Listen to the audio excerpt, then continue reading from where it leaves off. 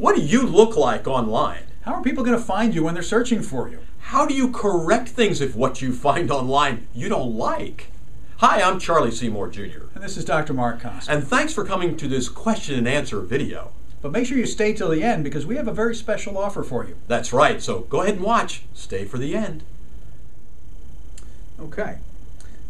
How easily can you be found in local searches? And does your prospective client find a detailed business profile on those local search sites?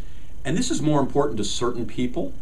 If you are a doctor in a certain location, so let's say we're outside of Philadelphia, even though our business is really across the country in Canada, and we have some clients that are around the world that contact us and have some of our materials, but if you're in a specific location, you want to make sure that local search does a great job for you. So Google Places, right. Some of the other things, Yelp, really things important ones. Right. If you had a restaurant, you want to make sure that things are locally that are really finding you of what's going on there. Of course, because people are going to, if you're in any kind of business where people are physically traveling to your place of business, local is critical. Because if I'm looking for, I'm not going to search for Chinese food restaurants. I'm going to search for New York. I just did it in New York. I was on, pulled up my little Yelp app on my iPhone, and I was looking for a Cuban restaurant in Greenwich Village, and boom, he's such a there restaurant it was. Guy. He really Absolutely. is a foodie here. Whereas if you're an international consultant, I mean, local may be far less important because you want to have the world and the whole web be your client base.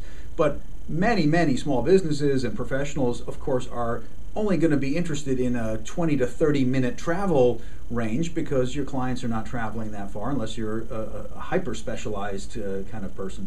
But you want to be on those local search sites. We call them the influence engines because not only do they influence people's buying decisions, because things like Yelp are such dynamic, active sites, they're getting ranked and re-ranked and all the time. So your presence there actually elevates your whole presence on the larger search engines simply because you're there and getting re-indexed all the time. That's right. So we want to make sure you need to look for that in particular. So put your local town name in as well as your name. That's one way to look, right. But also as your specialty. So you could be Springfield cardiologist. See what comes up. We have friends. Well, Springfield's a tough one because there's a Springfield in a million different states. There are, and it's a very important one if you have a common name like that because we have a friend who owns a car dealership in Springfield, and sometimes we can see Springfield, Missouri, Springfield, Delaware County, outside of Philadelphia. So we want to make sure that we're really in there for that. Okay, we'll move on.